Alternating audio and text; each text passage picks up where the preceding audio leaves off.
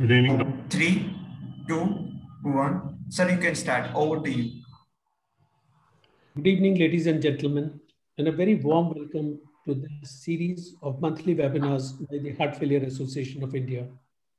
This is the 5th webinar that we are hosting, and the object is to focus on one particular aspect of heart failure or related subjects, and to get some experts to talk on that, followed by a question and answer session. We have already dealt with peripartum cardiomyopathy, cardio-oncology, arrhythmias and devices, and advanced heart failure with management of advanced heart failure with transplant and LVSS devices. Today, we are going to discuss a subject which is equally important in patients' lives, but somehow or the other, it is not discussed that frankly in many of the communities. And I think it is particularly true for a population like India. Many of these subjects are considered either relatively taboo or people are relatively shy of discussing them. But these are extremely important for patients' well-being and their welfare. So we have three wonderful experts who are going to talk on these subjects. So let me invite Dr. Hari to take this forward. Thank you, Dr. Chopra. A warm welcome to all of you.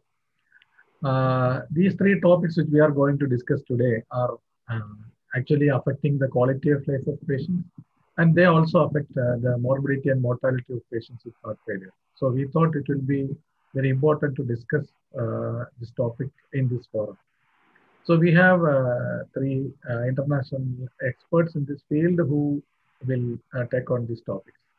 To moderate these sessions, we have two stalwarts, Dr. Gurpreet Wander and Dr. Iyengar from Bangalore. So I invite both of them to initiate the proceeding. Thank you. Thank you. Good evening, ladies and gentlemen. It's my great pleasure to introduce Professor Martin Covey, Professor of Cardiology at Imperial College London and Royal Brompton Hospital. He is also Chair, Digital Health Committee, European Society of Cardiology. All of us are very familiar with him, his papers and his talks. And of course, let us set aside the recent India versus England cricket matches. Come back to Professor Covey for his talk. Professor Covey, over to you. Thank you very much indeed. It's a great pleasure, and thank you for inviting me to take part in this Heart Failure Association of India seminar. So I just want to spend 20 minutes or so talking and updating you on sleep disordered breathing and heart failure.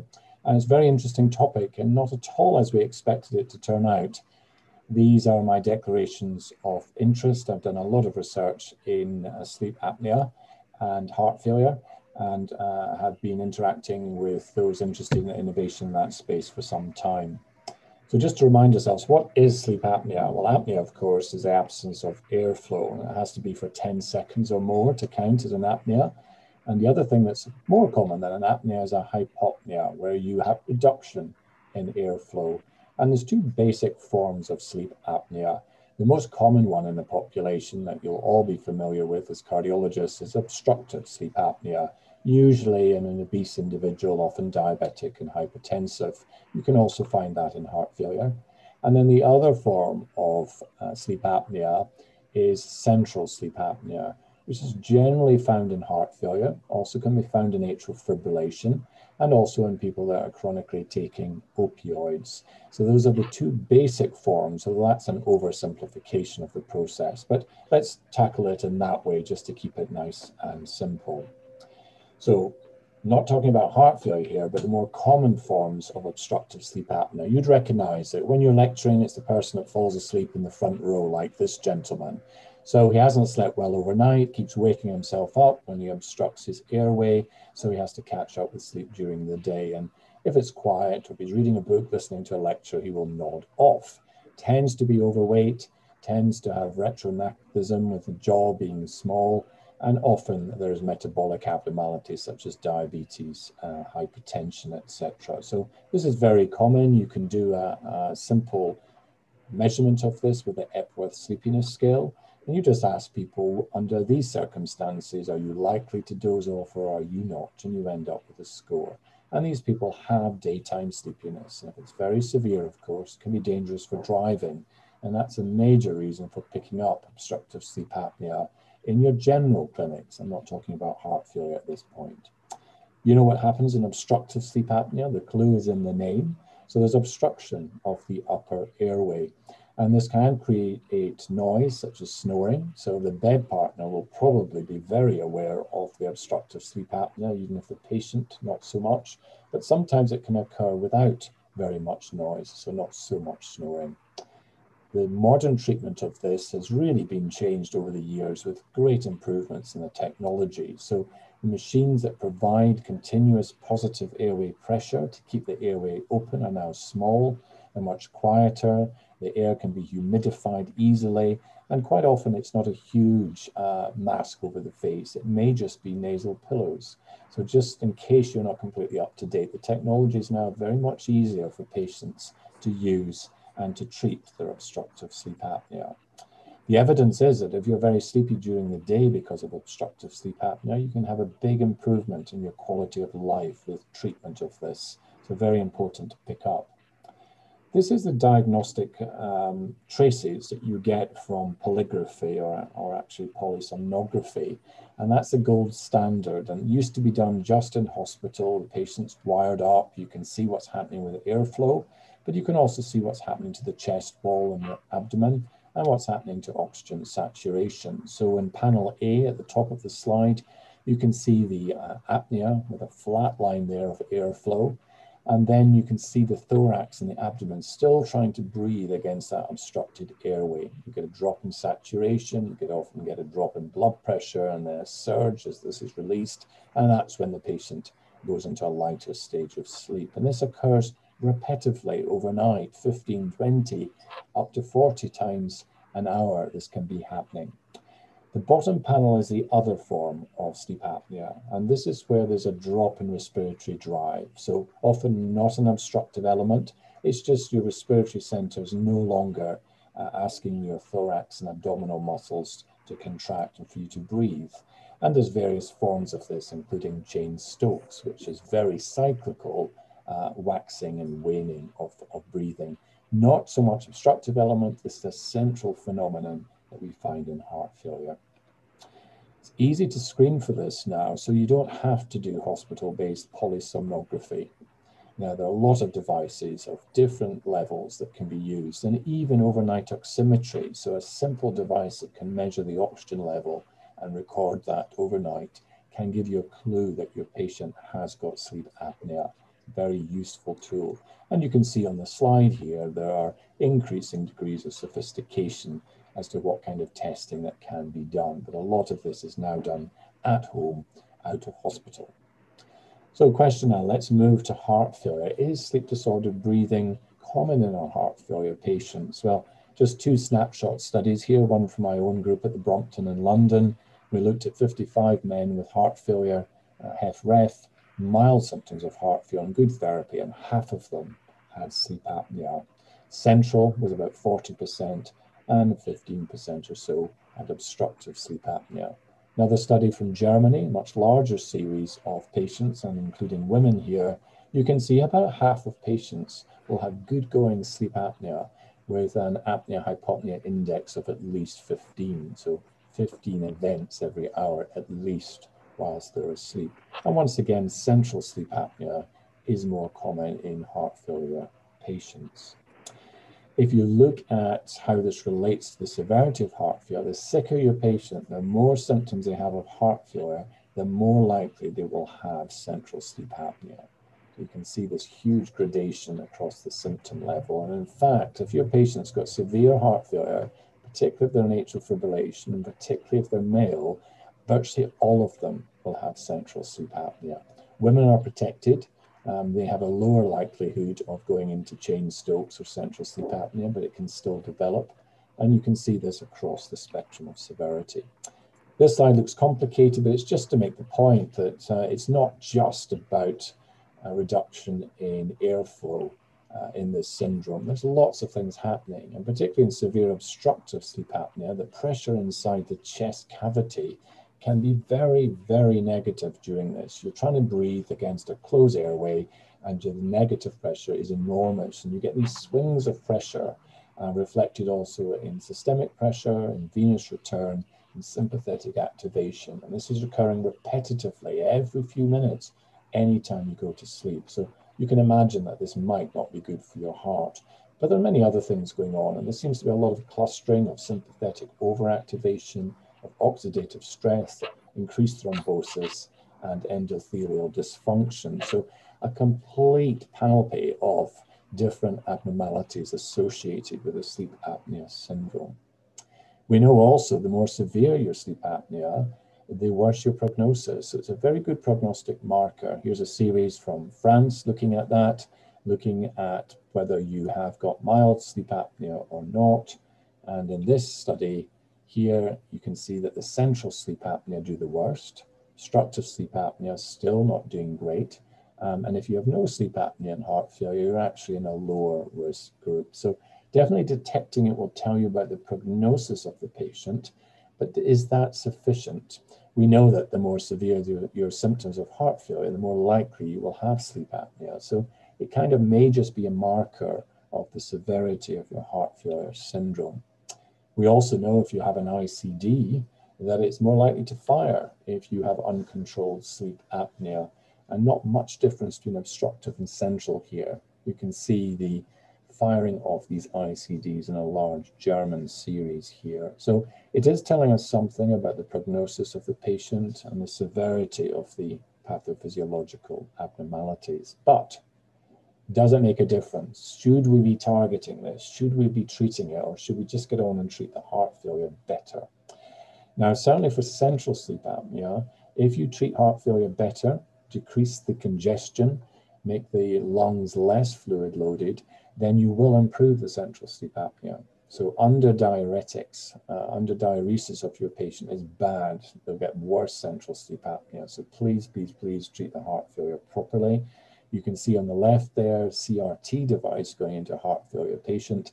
The central sleep apnea gets much better.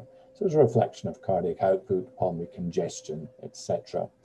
On the right, just an interesting patient of mine that had very marked central sleep apnea. An LVAD was put in, and when you switch the LVAD on, central sleep apnea immediately disappears. Switch the LVAD off, it immediately reappears. It's just a reflection of cardiac output and venous pressure in the lungs. But the really interesting bit, of course, was saying, well, okay, we understand it's a marker of risk. What about treating specifically with sleep apnea? So this was a big $1 million question, or maybe $1 billion for some companies, about 10 years ago or so. Wouldn't it make sense to go in, diagnose the sleep apnea, treat it, and the patients would do better? So what's the evidence for that? Well, this is an interesting story. It's really developed over the last decade.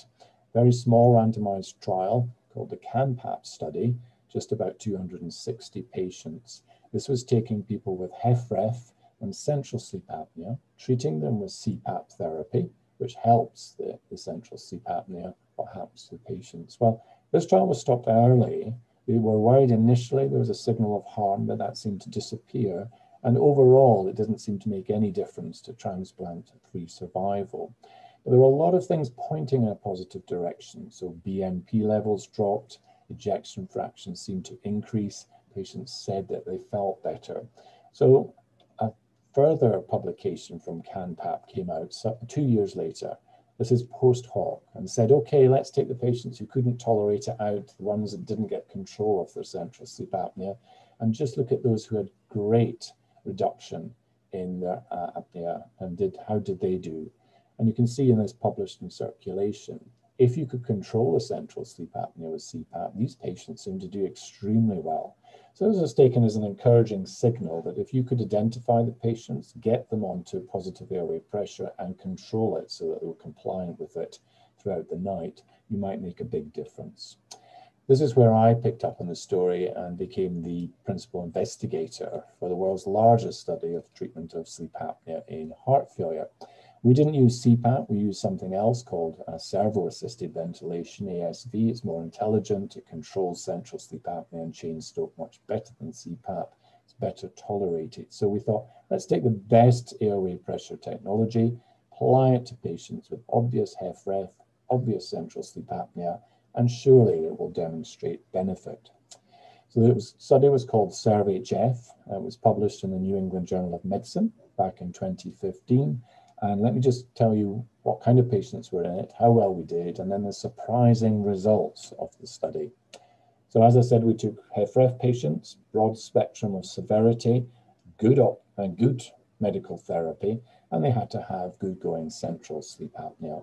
1,325 patients, so hugely bigger than the CAMPAP study, and we also followed them up for longer. This was the overall result. All of that effort and 91 centers recruiting to this study, no difference in cardiovascular heart endpoints by treating the central sleep apnea. And these patients, we got really good control of the central sleep apnea. It was always got rid of, but you can see here, no difference in outcome. Slight signal perhaps that there was harm, but it wasn't significant. These curves are the same.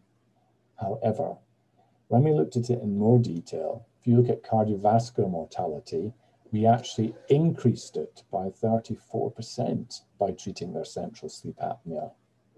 34% increased death rate from cardiovascular, very unlikely to be due to chance. And subsequently, we did other work. And if you look at the red square there, these are the patients with the lowest ejection fractions in our study. Look at the difference of sudden death in that group. By getting rid of the central sleep apnea, we increased the risk of sudden death 5-fold. So these patients were dying suddenly at a much higher rate. We're not sure of the mechanism. It doesn't seem to be tachyarrhythmia. It may well be pulseless electromechanical dissociation or even asystole that's occurring in these hearts so that they don't respond to pacing. We don't know, but there's a big increase in sudden death by getting rid of the central sleep apnea. So that was very interesting, very surprising indeed. And the share price of the company behind this dropped like a bomb when we produced these results. It's now recovered, but you can see that this wasn't at all what we expected. Then we discovered, of course, that there's a bit of literature suggesting that chain stokes may actually be helpful for a patient with heart failure. Hyperventilation, periods of that, and damps down the sympathetic nervous system, increases vagal tone, produces some positive airway pressure, and other reasons why it might actually be helpful for a patient with severe heart failure. So chain stokes may not always be bad. It's a marker of the severity of the syndrome. But if you get rid of it with positive airway pressure, the patients do worse. But I'm only talking here about central sleep apnea, not obstructive sleep apnea. So the jury is still out on that.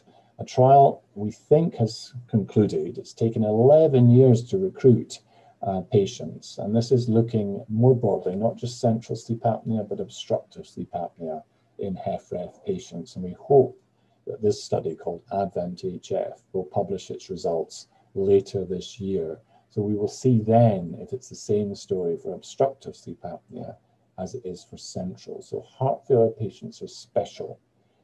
We have to think carefully about benefit as well as harm. So just in summary, what should you do about sleep apnea and heart failure? Well, I think at the moment, do not think that if your patient's got good going heart failure, they happen to have chain stokes or central sleep apnea, please don't treat them routinely with positive airway pressure. You may actually do harm. If, however, they have HFpEF, or if they don't have severe reduction in ejection fraction and they're very sleepy during the day because they've got obstructive sleep apnea, then think about CPAP therapy, but think about it. Is it going to improve things? Is it the right treatment for this patient? Are you doing harm? And in fact, what I generally say to people is, please just diagnose the heart failure correctly and treat it as best you can. That is the best way of treating sleep apnea in heart failure patients. If you'd like to read more reviews of the area, it's an exciting area, it's developing all the time. pop my name into PubMed, and here's just 5 or 6 recent publications that review sleep apnea and cardiovascular disease. So thank you very much for attention. Very happy to take some questions. Thank you. Thank you, Professor Koi, for that very elegant presentation on sleep disordered breathing in heart failure patients. Let me see if there are any questions in the chat box. While we look at Dr. Martin, how has it affected your clinical practice? Like what percentage of your patients are today advised CPAP in clinical practice with these results that you have seen? And do you make an effort to distinguish between obstructive and central sleep apnea, and what percentage of cases have an overlap of both? Yeah, it's a great question. So in my practice changed completely once we published results of SERVE. I was looking for central sleep apnea. I was finding it in all of my heart failure patients, and I was treating it with ASV therapy. As soon as we got the trial results, I stopped doing that because we were killing some of these patients by doing that. So I don't now go looking routinely for sleep apnea in my heart failure patients. However, I have many patients who don't have heart failure, but are obese, diabetic, hypertensive, sleepy during the day, nodding off watching television, reading a book or driving. And it's really important to identify obstructive sleep apnea in that population and to treat it, because that really does help daytime sleepiness, and to be very positive with the patient about the need to do that, hopefully as they lose weight, etc., and get better control. In terms of the overlap syndrome, there are a lot of patients who start the night with central and become more obstructive as the night goes on. There's some episodes that start off central and become obstructive. And sometimes when you treat obstructive sleep apnea, central sleep pattern then appears. It's called treatment emergent central sleep apnea. So I've oversimplified the story here. And I think basically for heart failure patients, if it's important, then you need to do a study, but you need to think about it and discuss it with your respiratory or sleep colleagues to make the right decision.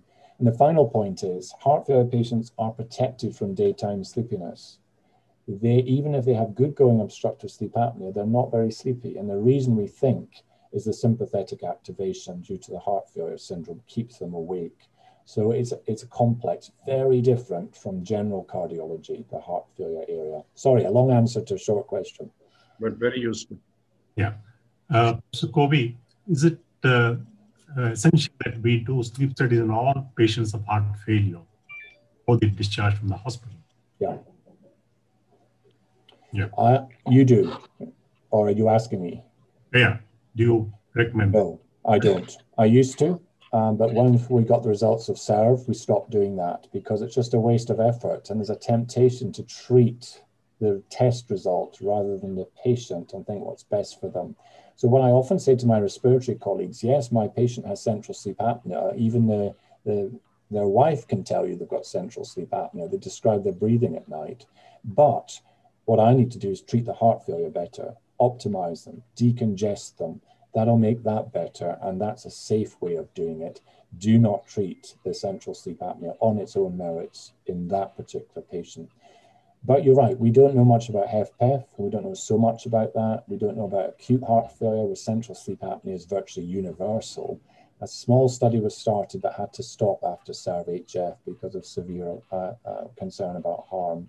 So my advice is, look for sleep apnea in your general cardiology patients, your diabetics, your obese, your hypertensive, and treat the obstruction there. Central sleep apnea, we need a lot more research. There's a potential to do harm. Secondly, you made a statement that there is no longer can be surrogate endpoints of improvement in respiratory and sleep metrics be taken as adequate support of outcome measures. But could take other surrogate measures like quality of life? Yes, it's an interesting question, actually. We did that in SERVE, and actually a lot of our patients felt better on central, on treatment. They said about 40% said they felt better on ASV therapy than before. Sadly, some of those people died suddenly. So we made them feel better, and then they died suddenly. That's not great medicine. And also in the control arm, about 40% also said they felt better. So there's a strong placebo effect. There's also the fact you recruit when they're sickest and then they're getting better. quite complex. A lot of my respiratory colleagues were furious when the results came out. They said, this is really bad. You know, my patients tell me they feel better, they like this therapy, something I can do. And I said, well, the ones that die suddenly don't come back and thank you. So it's really important to look at it in the round. So that's why I'm not a great fan of surrogates. So just because you improve the AHI is not a marker of therapeutic success. And that's why we do the randomized trials. And it really surprised us. So we had to go back and think about it more carefully. Very interesting area. But I think in the Indian tradition of medicine, the British tradition of medicine, it's always about let's examine it, let's get all the information, let's think about it, and try and come up with the best answer. Any other questions from chairpersons? Dr. Martin, I know we're overshooting time, but still, in my clinical practice, sometimes patients who come recurrently with heart failure, I advise them domiciliary oxygen therapy, but I also give them at times a BiPAP, which intermittently they use whenever they become sick. What is your take on such a practice?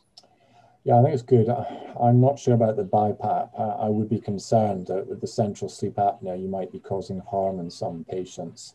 The oxygen level is a very good question. And, you know, heart failure patients, particularly if they've got lung congestion, can have low levels of hypoxia, and it can get worse during episodes of sleep apnea and hypopnea. There's a big trial going on in the States now called, I can't remember the name of it, I can't remember, but a big study run in the States looking at home oxygen for heart failure patients to see if they do better. So the jury's out on that at the moment, randomized trial underway, led by Susan Redline. Can we go to the second talk, Dr. Hari? Yeah. Now we go to the second talk. I have great pleasure in introducing Dr. Chitra Venkatesan. She is my batchmate, and she is currently the professor of professor in psychiatry and palliative care at Believers Church Medical College in Tiruvalla, Kerala. She is a consultant in psycho-oncology and the founder, clinical director of Mehak Foundation, a not-for-profit organization aiming to deliver exceptional care to improve the quality of life of people with mental illness in the community, especially people who are chained at their homes, etc. She is doing a wonderful job in rehabilitating those patients. Her focus is to strengthen an important perspective on the neglected area of mental health and palliative care within NCD programs. And she is leading the ICMR National Center of Excellence in Mental Health, and her research mainly focuses on psychological distress and implementation of models and pathways for psychosocial care. Over to you, Dr. Chitra. Thank you, Hari. Thanks a lot. As Hari said, my background is from mental health. I'm a psychiatrist and also a palliative care physician. And this is my first step in cardiology. And I probably am looking at a group of people who deal with the heart in a very different way from how I deal. We deal with coping and you deal with pumping. So this is the first, but my main interest would be to look into how we could integrate. So my role in oncology and palliative care as a mental health professional was to integrate systems of assessing distress. So that would be the main intention here. So I'll just go on with the presentation. So we know that emotional distress is understandable. All of us go through emotional distress. We have fear, we have sadness, we respond to changes in our life. But this increases or exacerbates immensely when there is an illness which is very chronic or at end of life. And we all know that. And it was my natural inclination to look into some qualitative studies as evidence of people living with, depression, with heart failure with depression. And four main themes emerged. So there were quite a few studies, and you could see that, people are saying that they are living in the shadow of fear. They're running out empty. They are living a restricted life. They are battling the system.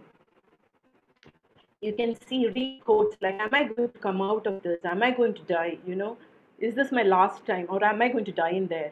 And there is one person says that I just get into a knot again. After all this, when you think about what is going to happen. So this we understand that depression, and I'm talking about depression mainly because studies on anxiety is much less.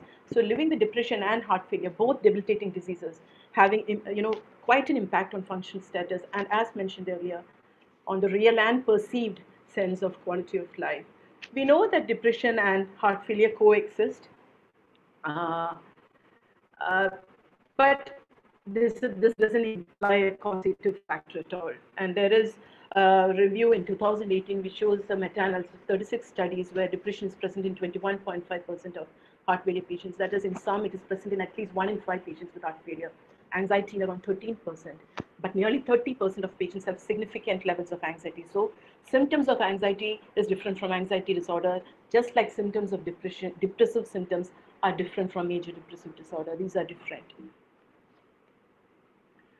So the same study also looks into outcomes of depression and anxiety in people with heart failure. I'll just mention this quickly. So there is an independent risk factor for mortality.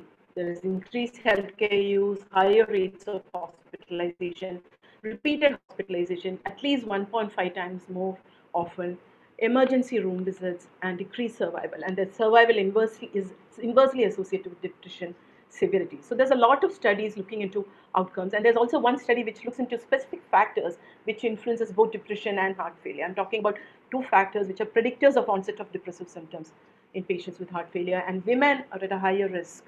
And social factors, perception of medical care as a substantial economic burden, very relevant to India, and health status also being, as chronic.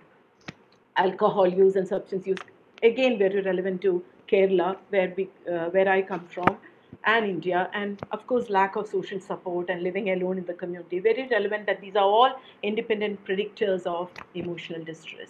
But I just want to, now I'm going to start into looking into distress as such so that we can go into a pathway of how we identify and assess. I'm just going to introduce some concepts that we use as dimensions. We are not looking, because when we talk about depression, anxiety, they are categories that psychiatrists actually diagnose. But when you are in a specialty like cardiology or endocrinology or oncology, you do not categorize them immediately, isn't it? You do not diagnose them. So it is useful to understand dimensional way of assessing psychological distress.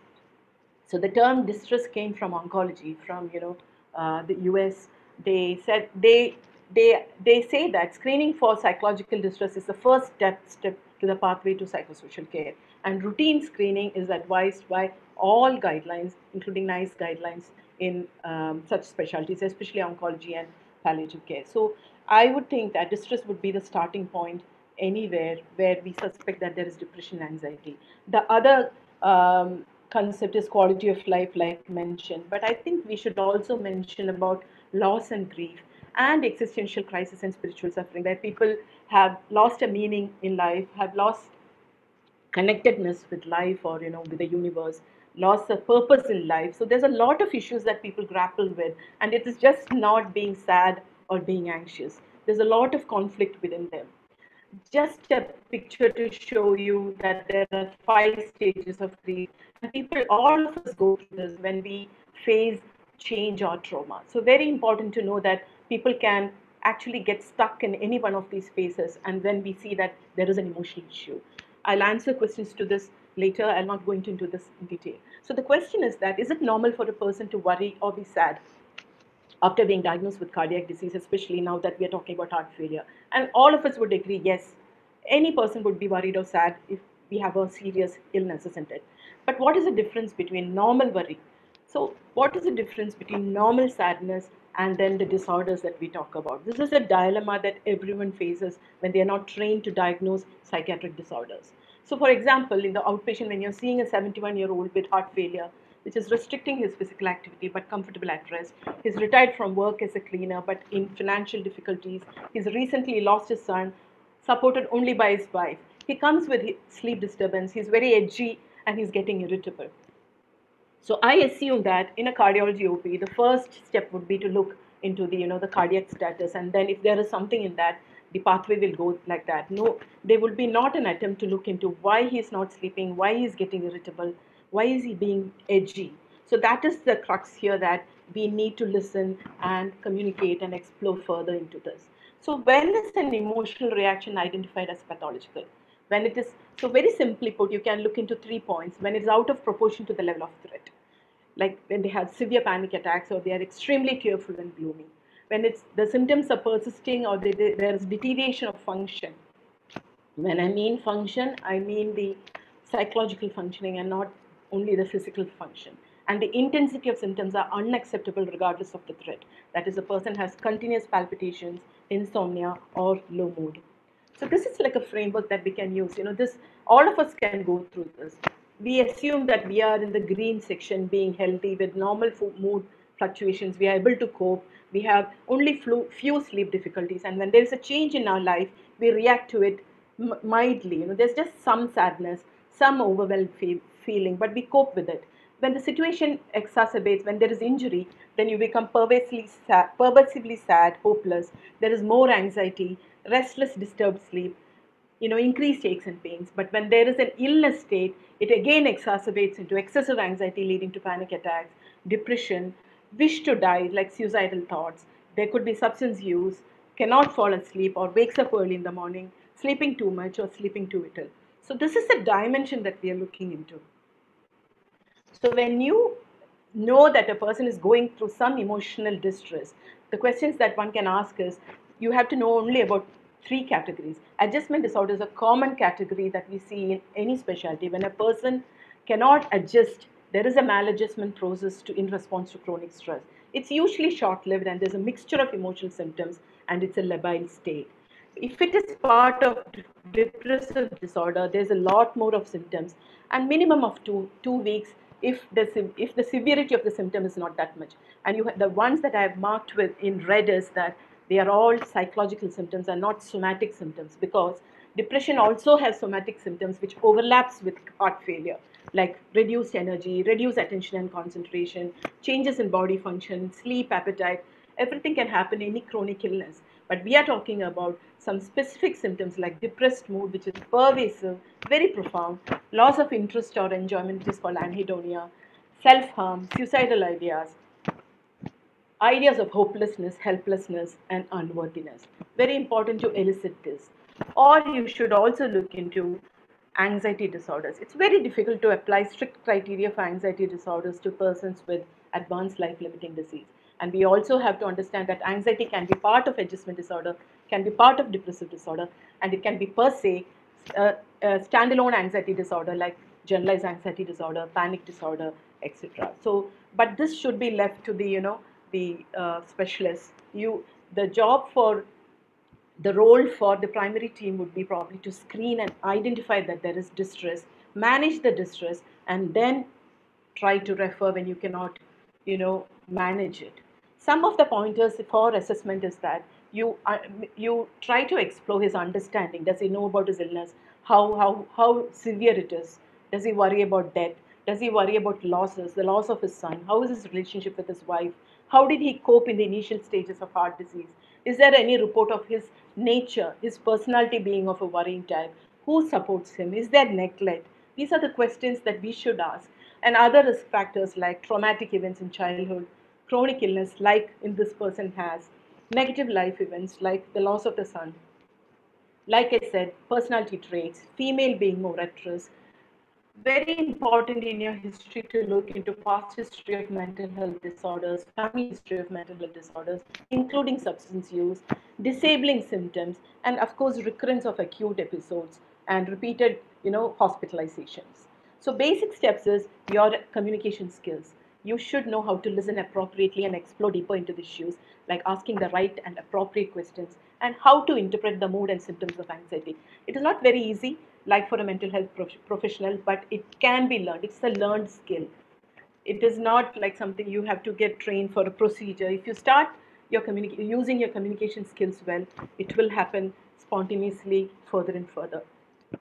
And one easy aspect is to link the person's mood or symptoms of anxiety with the person's functioning, like biological functioning, sleep, appetite, sexual functioning, social and occupational functioning, and interpersonal functioning. Impairment in any of these domains reflects that the person is not coping well and he is not adjusting properly. So that is a signal for you. So You can use tools also. In research, you see that screening is done mostly with questionnaires. And one of the commonest ones which we can borrow from oncology is distress thermometer. The snapshot I've given in the beside the text material. I mean, if anyone wants, I can share it also. We use it a lot. American Heart Association recommends routine screening with PHQ-2, that is the patient health questionnaire, and then follow up with PHQ-9, 2 and 9, and the scoring also is given for that. You score more than 3 for PHQ-2 and between 10 and 27 for 9 indicates moderate to severe. Similarly for anxiety, GAD2 and GAD7. There is a new cardiac distress inventory being developed in Australia, and they say that there should be specific cardiac distress tools developed just like distress thermometer was developed in oncology. So we should wait for how it is going to be used and shared. But does screening help? Yes, it does help in identification. It initiates a pathway for psychosocial care. But we should remember that the gold standard is a detailed mental status examination. Then how do we manage? You can look at this ladder.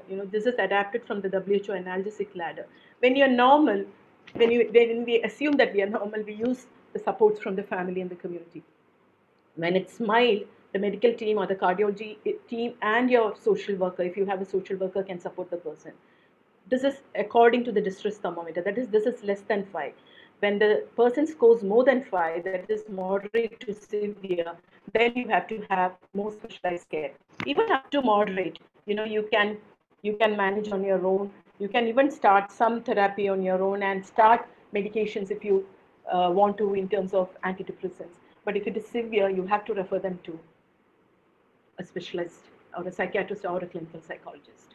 So this is just a framework, again, showing how a person can follow an algorithm in terms, you can see the distress thermometer beneath, and how if the person is scoring less than 5, it is mainly the psychological measures, and if it is more than 5, then you have the pharmacological intervention. But when there is no improvement with both these measures, and when there is agitation, confusion, disorientation, psychotic features like hallucinations, delusions, or suicidal ideas, you have to refer them to a specialist. So how can I, in a cardiology team, support someone in distress? Your therapeutic interaction is very important, like I said, maintaining boundaries, but maintaining closeness, how to educate about psychological issues, how do you normalize the normal emotional reactions, to enhance coping competence by allowing them to ventilate and validate. Validation is how you listen to them with a non-judgmental and non-confrontational method. How do you help them to manage crisis like an acute episode of anxiety? How do you help them have a mutual kind of conversation about and agree an agenda where the patient kind of identifies what his problems are and you facilitate the process of solving? How can you use your own patients and families to support other patients who have acute issues? There is a need to address somatic symptoms because, as I said before, depression, anxiety, and heart failure can have similar somatic symptoms like fatigue, less energy, sleep issues. The drugs that we use the recommended drugs are usually the selective serotonin reuptake inhibitors. Carefully use benzodiazepines for moderate to severe distress. So we have evidence where, the mood HF study and the SAD heart study in congestive heart failure, we studied on SSRIs, especially sertraline and citalopram, and came out with a report that they were not effective in reducing symptoms of depression nor improving cardiac outcomes. But still, the recommendation is that we start with SSRI with a small dose and titrate up. We have to remember that it takes at least 2 weeks for specific changes. The common ones used escitalopram and sertraline. No major side effects expected except for nervousness in the initial few days. Some reports of gastric bleeding. Older people have a propensity to have hyponatremia, and of course, the cardiologist, you would know the QTC interval is also prolonged with SSRIs, some of them. Other useful medications are like mirtazapine, which is a NASA. Very useful, side effects are less, and it's very useful for people with sleep disturbance. You can even start with the smallest dose of 7.5 milligram. Mixed reports about SNRI, that is, which acts on serotonin as well as norepinephrine, venlafaxine and duloxetine, which have some effects on the cardiovascular status, so you have to be careful. Tricyclics with its side effects should be avoided generally, and careful use of benzodiazepines only for short periods. For psychological interventions, cognitive behavioral therapy is the only therapy tested systematically with beneficial effects. The other methods mentioned are relaxation methods, distraction methods, especially for anxiety. But as I said before, we have to use other skills in looking into interpersonal and family relationships, conflict resolution, use of advanced communication skills. These are some of the therapies which have new evidence in palliative care, and I think these should be useful in any chronic illnesses like meaning-centered therapy, dignity therapy, brief guided self-help intervention, where all this goes into much more bigger dimensions than just depression and anxiety. So, like we say in palliative care, we say pain, a person should never have pain. Similarly, we also say that a person should never have distress. We should not allow any person to have any distress. I'm ending this slide with a quote from Dr. Bernard Long, who just passed away recently. And he ends with saying that, see, the last sentence is, use your communication skills well. Talk, which can be therapeutic, is one of the underrated tools in the physician's armamentarium. Thank you very much. Thank you, Chitra, for that wonderful talk. There are some questions in the chat box.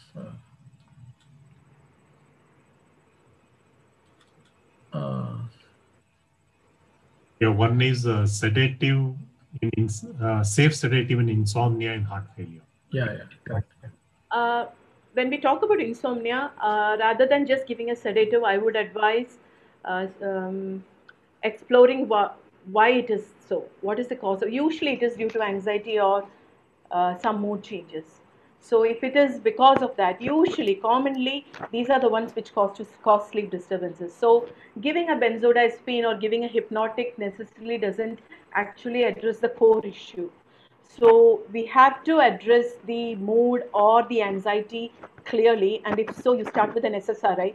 You can add a benzodiazepine, looking at his respiratory function for a short period of time, and then maintain only on SSRI. I would not advise hypnotics for a long period of time, sir. I would not advise prescribing benzodiazepines routinely for sleep disturbance or any other hypnotic, just like that, especially in people with comorbidities, because a lot of side effects or drug interactions can happen.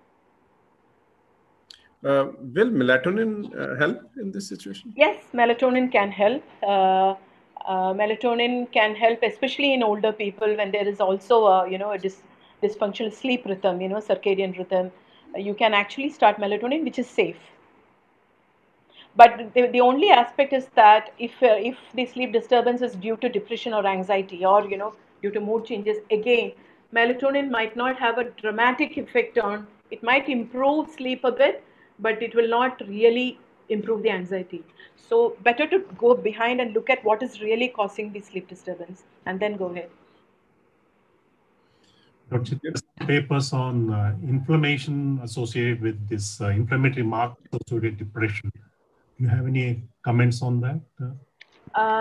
There is, of course, I didn't bring that into the slides. There is evidence that there is a link between inflammation, which is a common kind of substrate for both depression and heart failure. But we do not do that routinely at all. So, it is not practical to do that, maybe for research purposes, but not for a routine clinical practice. Dr. Chitra, I practice medicine in Punjab, and I always thought we have the highest consumption of alcohol. But lately I read even Kerala possibly has per capita consumption of alcohol is more. Yes, sir. Yes, sir. We have actually surpassed you. Yeah. We are competing. And a very common question which bothers me and which I am often not, I know heart failure specialists, Hariharan and Dr. Chopra are going to scorn at me, but this is an issue which a lot of patients ask me, can they have a drink? We all know it's a myocardial depressant, and a lot of people here take opium also. actually not a good clinical practice, but I cannot stop opium. So that part of the answer is not very difficult for me. I tell them reduce it and carry on, because I know opium is not a myocardial depressant, and it's not so easy for some of these who have been addicted. What's your comment on alcohol? How badly does it do? What all harms would it do to the reactive kind of a depression or anxiety which patients with chronic disorders have? Leave aside the myocardial depressant effect. We can leave that for Dr. Hariharan and Dr. Chopra to look at. Okay, sir. I mean, you're also talking to a palliative care person, so I would be taking a decision like you if the person is especially in advanced heart failure and he has impaired quality of life, and this is one of the factors which can improve his quality of life with a limited expectation of longevity. I would say have a drink, but not too much. I would advise be safe. But as a psychiatrist, I would also look into if they are in early stages of heart failure. Probably I would look into how it is affecting his behavior, because alcohol use actually substance use disorders is falls in the spectrum of psychiatric disorders, and it is very clearly linked with mood disorders as well as personalities. So we'll have to assess. I mean, if suppose it is impinging on his behavior and his functioning in, as I mentioned, all the biological, the occupational, the interpersonal functioning, then we'll have to deal with it. We have to address it clearly. It depends on which phase, how much it is affecting, and how far it is affecting. Dr. And Wonder, I hope that was helpful. Dr. Wonder, there is, on a lighter vein, there's a statement, one drink makes a new man out of you. But the problem is that new man wants another drink. Yeah, I think the way many of the people drink in Kerala, it's like a binge drinking. They take alcohol at a very short period, and that lead on to higher heart rate, That is exactly why I higher, I want to blood say pressure, that. higher blood pressure, and they lead on to arrhythmias and all, which will improve, worsen the prognosis of heart failure. So I think if you give permission to have one drink, I think they will go on, and I don't. Yeah, especially. That is a palliative kind of approach, Hari. Yeah. I mean, especially only when you don't expect much of a longevity. He's in an advanced stage. You are looking into end of life issues. Then you want to improve his quality of life. I'm not saying everyone, okay, go and have a drink. No, not at all. Gurpreet, I Especially just want to we should say that drinking alcohol or any substance use reflects their behavior, and so we have to look into that. it also extends to your next talk. Okay. This is the desire and takes away the performance. Absolutely. That is true, sir. Do we have the permission of... Sure. Can we go on to the third talk, please? Yes, sir, please. Okay. We had, everybody will agree, we had excellent talks and lovely discussion on the first two masterly presentations. And we have an equally distinguished third speaker today, Dr. Tiny Jarsma. She happens to be the editor-in-chief of the European Journal of Cardiovascular Nursing. She works in Sweden and also teaches possibly in Netherlands also. She has research focus on the topic that she's going to address today, quality of life of heart failure patients. And as Dr. Iyengar said, this is a very important aspect of quality of life of any human being. So looking forward to talk by Dr. Tiny Jarsma. Over to Dr. Tiny. Thank you. Now, of course, I cannot find my slide. Yeah, I have it here. Sorry, we practiced, and you will always see. Yeah. Just one more. Is it okay like this? Yeah. Yeah. Fine. Good. Yeah. Thank you for the invitation and also the nice introduction. I'm very happy to talk today about sexual dysfunction in heart failure patients. And I first bring you greetings from a snowy Sweden. I know the temperatures are different in India, but we had new snow today, so we have a little different situation. But of course, very happy to be with you today. I will use several sources of evidence and recommendations that I have on this slide. And if it's, goes too quick, you can always mail me. I can send them to you. So actually, there is written quite a lot on this subject. And we always think, well, there's not so much known about sexual function and heart failure. And there are quite a lot of recommendations and statements of professional organizations that we can use. And I will refer to them throughout my talk.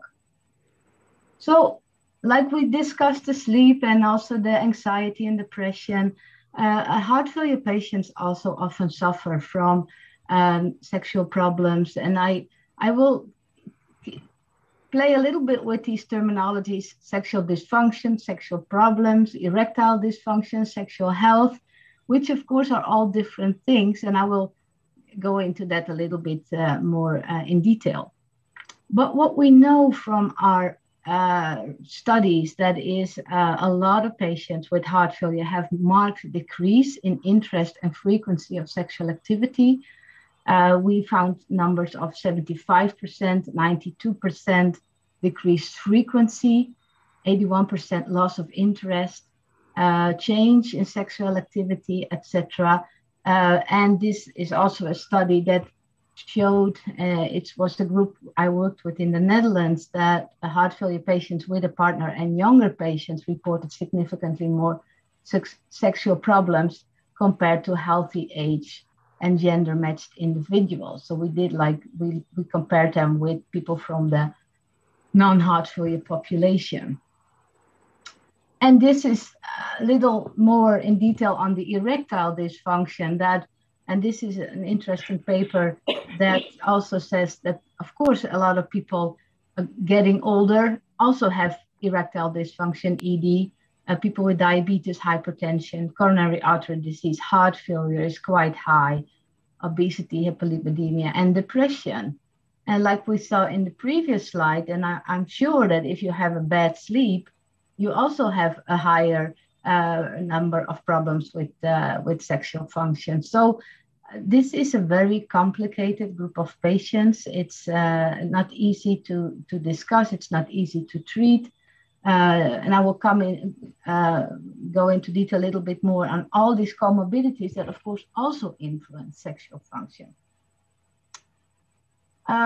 So to take it a little broader than erectile dysfunction, because that is studied a lot, because it's easy to define and describe. But we actually asked people from a normal heart failure cohort. This was 62% male and the mean age was 68. What kind of problems do you have? And people would say, well, I have problems with sexual functions. I cannot do it anymore. I have no interest, no arousal, problems with erection, problems with vaginal dryness, problems with an orgasm, or other problems. So it's not only straightforward that people say, I have erectile dysfunction. And I think that is important in our practice to think about. And when we discussed a little bit before, said people, maybe in India it's more difficult to discuss. But I think all countries would say that. Even the Netherlands, where people are often maybe thought of so free, it is an issue that we don't discuss it. And if we discuss it, we are not open. What is your sexual problem? So it's more than erectile dysfunction. That's my little message, first message here. Because if we ask patients then, what are the reasons then that you have these sexual problems?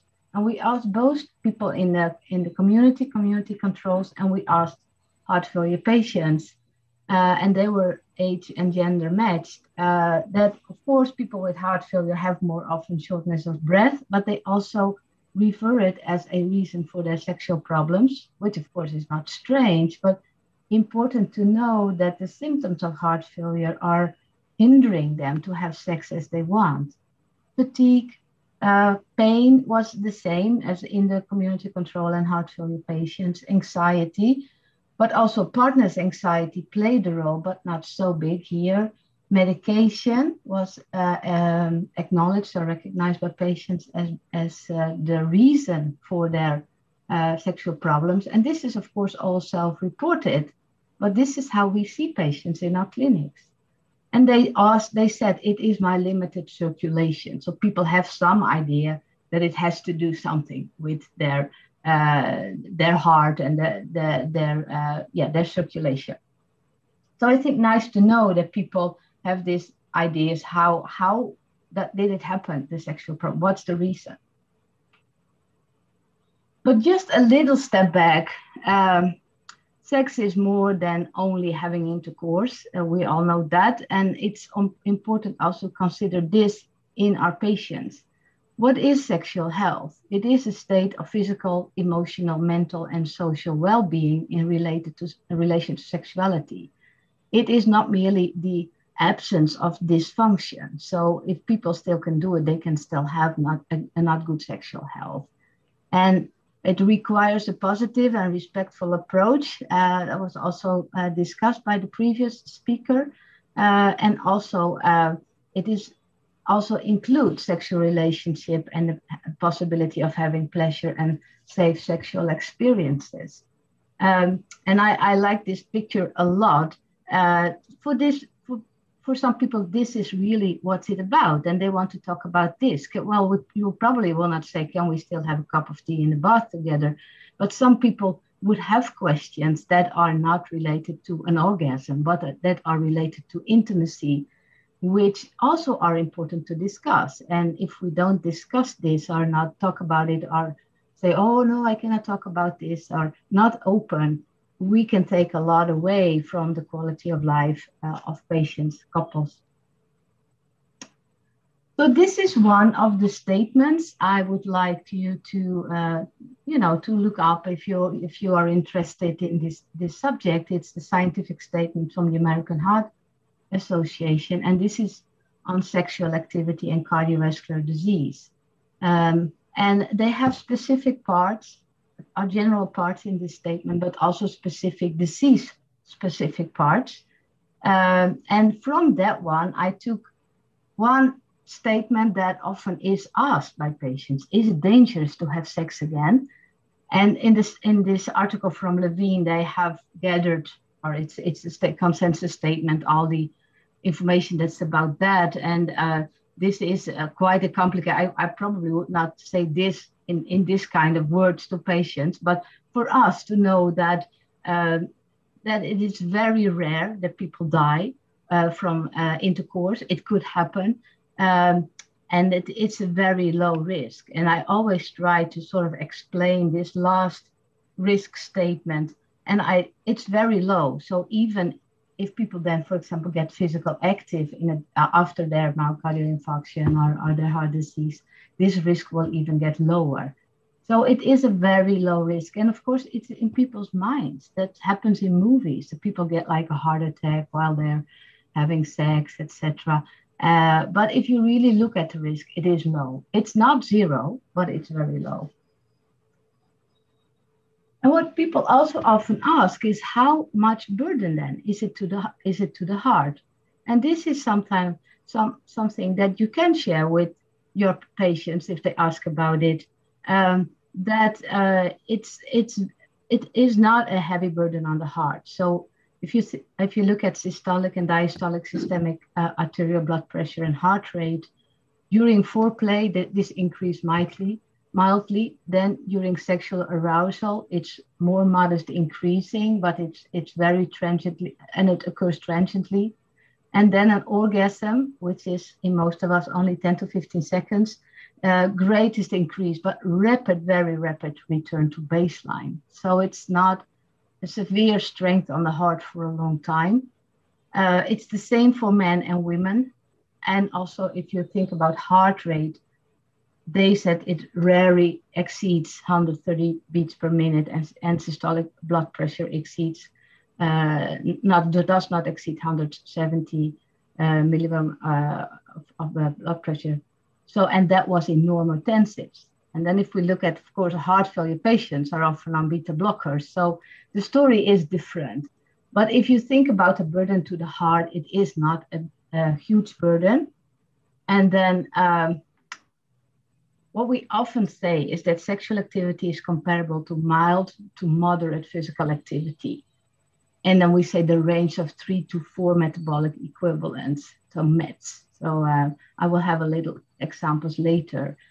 And what we often say is climbing 2 flights of stairs or walking briskly for a short duration. And that is in the healthy young. So the American Heart Association statement said that it's more reasonable to say that sexual activity is equivalent to mild to moderate physical activity in the range to 3 to 5 METs. So what does that say, the MET? Well, if you just stand up and do nothing, it's what you used one metabolic equivalent of the task. So that's MET.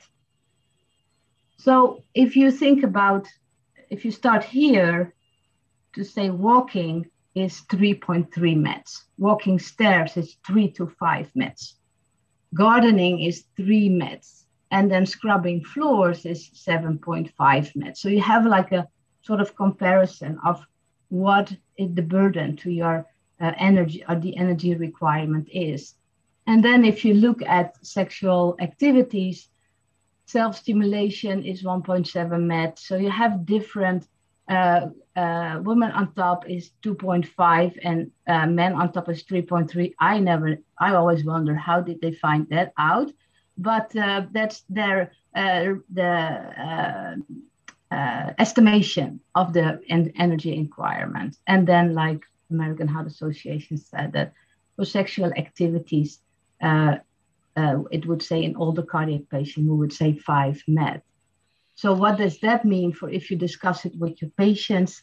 That is often what we say. If you can walk up 2 flights of stairs without severe complaints or symptoms, you can safely have sex. Or if you do a brisk walk for 10 minutes, you can have safely sex. Of course, it's for some people that really does not work. They would say, well, I can walk up a stair, etc. So it is, again, very tailored advice you have to give. But if it helps you to think about how much energy it takes, this is the energy it will take.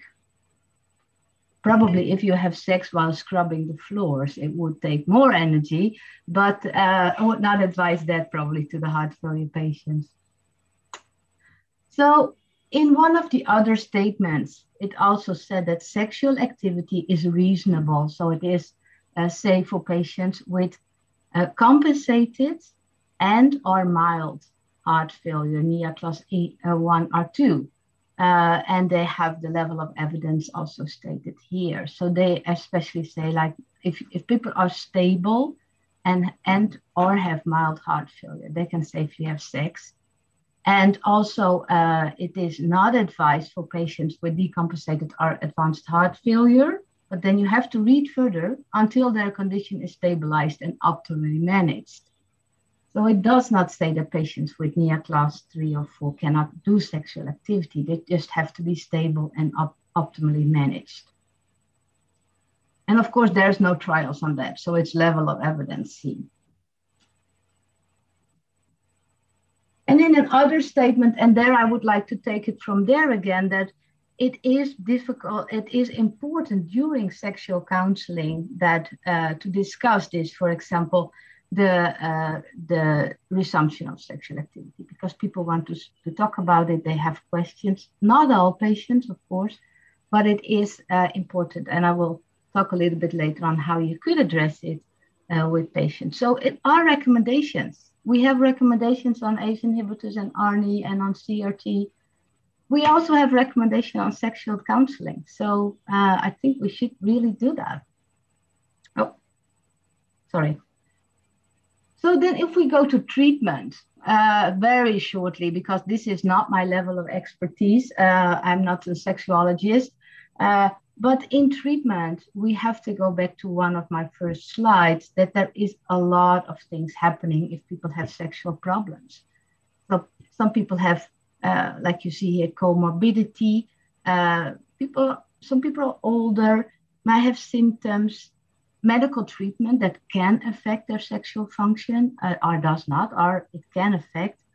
People might have a pacemaker, defibrillator, might be afraid it will go off during sex. So there are a lot of things that we have to consider when counseling or when looking at sexual problems. If we then want to go to treatment, for example, with PDE5 inhibitors or other therapies, this Princeton consensus is very good to look at, because what they do here is they say after an inquiry and after clinical evaluation, you can divide people in low risk, high risk, or intermediate risk for sexual activity, or for worse outcomes during sexual activity.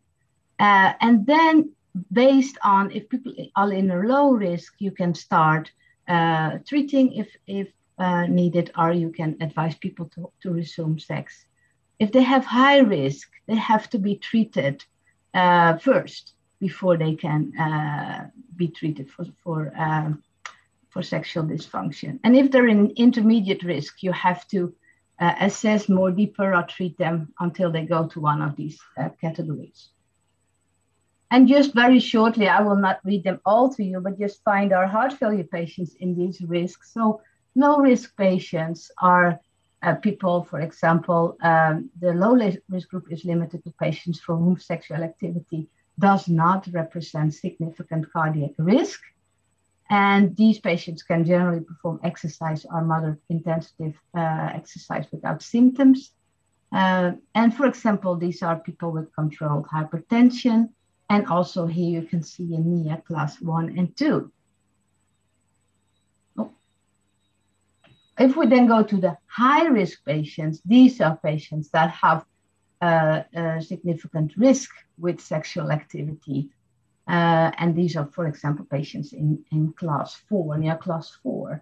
And then the intermediate risk, of course, is everything in between, but here you can find our near class 3 patients and patients that are not optimally treated. So if you want to stratify them in high and low risk and then start treatment, you can use this consensus statement from Princeton very well. And then, like you can hear, you can see here, you can start training or treatment or advice to resume sexual activity. But of course, it's more than just prescription of medication or initiating treatment. It's also talk to your patients about it. And I think that is the most important. People want to know, people want to discuss, they have questions. And this is also a very nice and practical document. What can you talk about? What can you tell them? What is nonsense? What is really interesting to speak to patients about? What are myths? I would also recommend this to you. So do patients want to talk about it? And then we know that they want to do. And we looked in our study population of a huge study, coach study, and only 9% patients reported to have received information, but 70% reported to need information. So it's also not the case that everybody standard wants information, but still 17%. And patients who wish to be treated was 10%, and they were mostly men, and they have problems with erection arousal and having a lot of them use beta blockers, and they were using nitrates. So that is an extra problem, of course, if you want to use PDE5 inhibitors. So a lot of people have questions, but they are not getting any information. So how can you then address this seriously? And that, of course, is a webinar in itself, so I will not go into but give a few pointers. Good assessment is important, more than once, not think, oh, I talked about it 5 years ago, I will never speak about it again.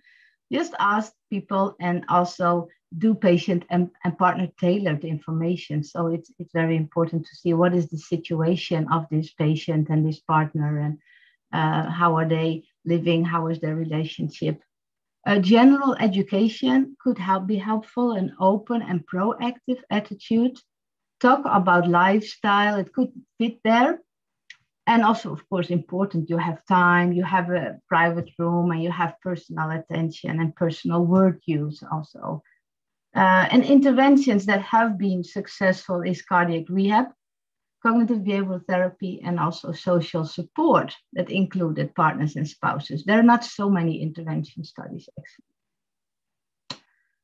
And we have a very nice website. It's called Heart Failure Matters, and then we have a specific area that there you can find information. That can sometimes help to open the discussions. So just to close down, like you think, well, I don't think people want to talk about it. This is an interesting study from the Netherlands where they interviewed 290 patients with cardiac problems, so not specific heart failure patients. But they asked, if the cardiologist would ask you about your sexual function during a consultation, how would you feel about that? And if you would see here in blue, almost half said, well, I don't mind. And 31% would say, well, it seems logical to ask. And here on in red, people even expected, I think it's necessary for a complete consultation. So people actually expected from us to speak about it. And what do they expect from you? And these were people with erectile dysfunction. And it's not that people, expect like deep going counseling. People would say, give me some advice how to deal with it. Give me explanation how it works. Give me information. Give me some information and think about it. So it's a lot of informing and discussing. People don't, demand pills right away or other treatment. So what do people want to know? And in this study I mentioned before, that's also not things that, we would think, well, you need a Nobel Prize for finding out what people want to know. And these things we know. General advice and support. Sometimes they want referral, information for the partner, dangers, exertion. So how much will it cost for the body? The energy requirement, expected consequences of heart failure, medication, reasons for increased or decreased sexual interest, possibilities for improvement, risks, medication, possibilities, what can I still do, and how to prevent problems. Well, these things you know. So I think we really have no reason not to discuss this with patients. And otherwise, we can, of course, always consult another person. So I would like to end saying, please take time and courage to discuss this. And I think it will mean a lot for your heart failure patients and their partners. Thank you. Thank you, Dr. Jarsma, for lovely talk, discussing and making us aware and conscious that patients want information and advice. And there is so much left actually to be discussed during our usual consultations, which we presume we have done a good job and we've discussed, but patients have in their minds so many of these day-to-day issues, which we as clinicians, as service providers need to address to our patients. And this, of course, is a very important issue that you addressed and Dr. Chitra did address. The psychological aspects. The two have, I think, a bearing, on sexual dysfunction. There is a psychological aspect, which is a huge factor. These people are often depressed and they've lost their confidence, which, as you rightly said, if they can walk for 2 flights of stairs or something like that, you give them some confidence and give them an estimation of how much they can do. That will really be very useful. Thank you, Dr. Tiny, for that excellent talk.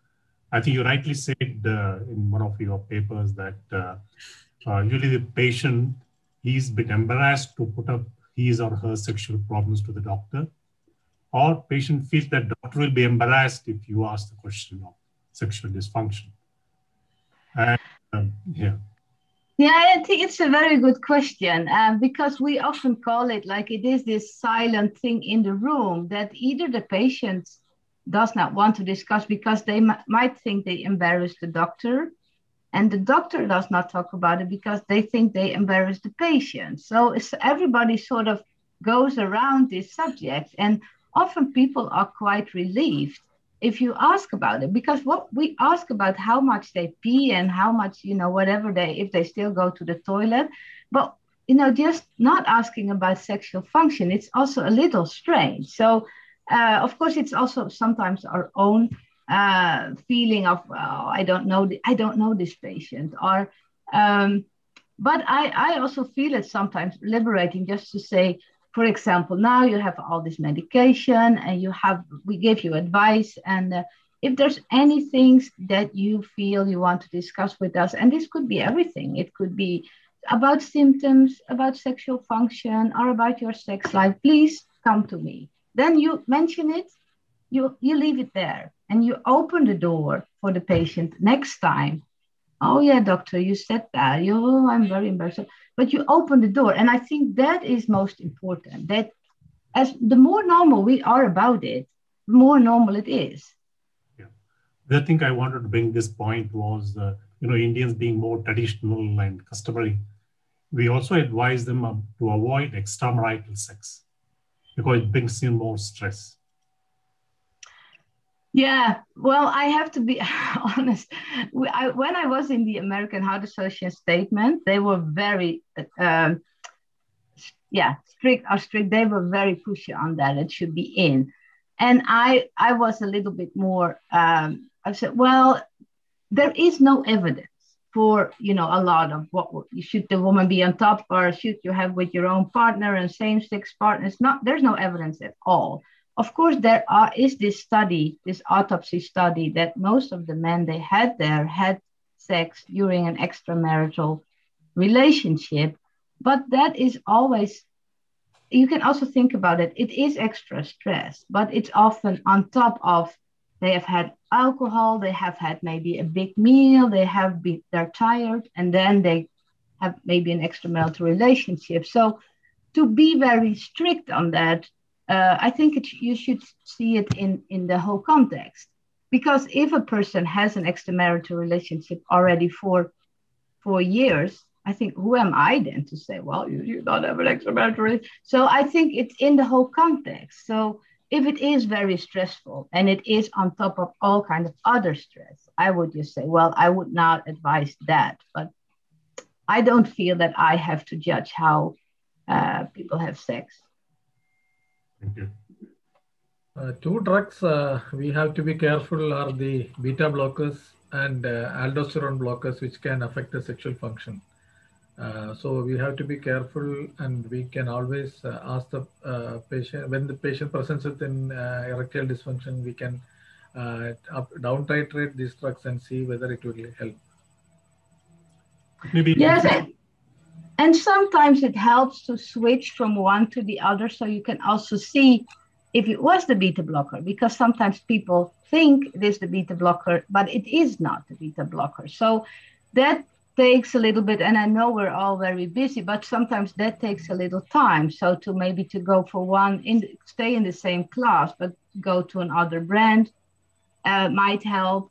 And also to outweigh what is the risk and what is the sacrifice to take away the beta blocker. Is it the sacrifice to have a better quality of life or for a shorter life? And that is something that some people feel very strong about. But these are drugs that are known to affect sexual function.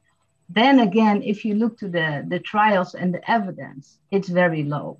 But it is known to be effective, and often also if people know they have a beta blocker and they read in the the information, then people get afraid. But of course, we cannot keep the information away from people. So that is often a difficult thing. Yeah. It's probably the nocebo effect, what you're talking. Yes. And probably some of the newer beta blockers may not have this problem. Second, exactly. Diuretics, thiazide diuretics, digoxin also in mind. Antidepressants, especially antidepressants, especially what we suggested for depression, the SSRIs. Some of them can cause decreased libido. So we should not just overprescribe SSRIs if they come with assuming that depression is causing the sexual dysfunction and end up with more, problems with the sexual functioning than already is. So I would suggest again, like Dr. Tiny said, explore deeply into the issue. Have your communication very well be appropriate and try to find out what is beneath these whole issues. Yeah, and I also think I had once also a patient who really had the problems, and he felt bad about it, and then we had a lot of attempts to use sildenafil, and it worked well. And then I just thought, okay, problem solved. And then he said, well, I feel bad about because we have in the Netherlands, you had to buy it. You have to buy this medication. That feels very bad for me. So I have to buy medication to have sex. No, I don't want it. So there I also felt like we sort of did not, as clinicians, we were only worried about the nitrates and getting the nitrates off board and starting with Viagra and how well it's hard.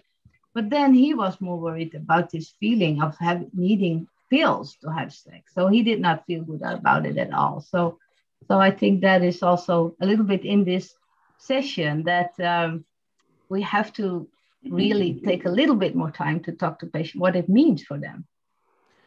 Dr. Jasma, can I ask you, do you find that in different cultures and different societies, the approaches or the way that you communicate and the way that the patient wants to communicate with you is different? Even in your country, there would be people from different ethnic areas or different regions. Do you find that there's a difference in communication with them? Because in India, as Dr. Iyengar said, it's a lot more conservative society. So what is your take on that? Yeah, I think you're absolutely right. These things like sex, and also I work a lot in palliative care. Sex and death is something difficult to talk about, and also different approaches from culture. But there, and maybe I am naive just to say that you can also have that in your culture and say, I realize we're from different cultures, or but it might be difficult, or it might be important for you to discuss certain issues, relationship, intimacy, sexual things. Please feel free to come and talk about it. So I think then again, you open the door and you recognize, like, my culture is different, but I'm open for your questions. And it's the same. We always have questions about people say, well, I cannot talk to people that have like a different sexual, sexual relationship. Like I cannot do that. I don't know anything about homosexuals or something. So then I just also feel like you can say that. You can say, I'm not homosexual. I don't know what your questions be, but maybe you have specific questions. If you have that, I can find it out for you. So I think that's the most best thing, because if you pretend to know everything from all the cultures, we never know about. But I think if we recognize this might be an issue, and I also have to say, sometimes I also have been sitting there with a young couple. I can share this, and I was a very young couple, and they were on their way out after consultation, heart failure medication. And then I said, maybe you might have, in future or now issues with questions about sexual relationship. Please feel free. And then they just started to laugh and did not stop for 5 minutes. So then, of course, as a healthcare professional, I thought, oh my God, what did I say? So you have sometimes these experiences but then I thought, they know that can happen. They probably thought, this old woman is talking to us about sex. We don't want to talk about it. But at least I opened the door for them. And if they had problems, maybe in a year, they could come to me or someone else. Regarding the use of phosphodiesterase 5 inhibitors, we have to advise the patients regarding use of nitrates, the hydrolyzed nitrate combination, and also the riociguat, the new pulmonary vasodilator. These are contraindications. So. Yes, and I think therefore it is extra important that we're open about it, because if people go surfing around the internet and just buy it online and do not know the interaction with medication, worse things can happen. So I think it is important that we give the opportunity to talk about it, and then we can be help them to find the right medication, or at least be aware of the difficulties. I say something. I just want to say that, as Dr. Chitra rightly mentioned, we need to regain the lost art of healing, as Dr. Bernard used to mention. Second is just in a lighter vein to the organizers to arrange the sequence of these talks in a different manner. Start with the sex and then the mood, because if you have managed sex, you get good sleep, no disordered breathing, and you get up with a good mood. Yes, yeah. I wanted to say something about that, but then I thought, because often we're in the end, sex is a little bit in the end. So, but then I thought I could not get it well together. So, but you did it very well to start with sex and then have good sleep and then you feel better. I think it's very good.